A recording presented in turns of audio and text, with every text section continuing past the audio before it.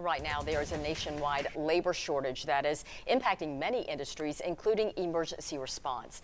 Grainger County EMS is thinking ahead and they're planning for the future. They're training a group of high school students and providing hands-on experiences as paramedics. The students will get free training and become True Bleed certified, meaning they'll be able to assist in some cases. The head of the program says they're hoping this will get more young people interested in working for Grainger County EMS.